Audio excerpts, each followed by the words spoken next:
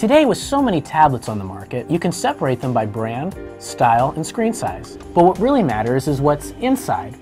Let's see why. Here we have three similar tablets: the Intel processor-based Dell Venue 7, the Amazon Kindle Fire HD7, and Samsung Galaxy Tab 3. The last two with processors based on ARM architecture. How well do they handle web browsing? We'll find out using the Web Expert benchmark, which runs 4 HTML5 tests through the tablet's browsers. And the results are dramatic.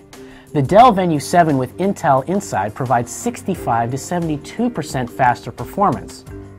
How about handling media? Let's say you want to add some flair to your photos before you post them to a social media site. Here, we're using the Mobile Expert benchmark to test tablets, this time editing photos. The Dell Venue 7 with Intel inside completes light media editing tasks 43% to 61% faster.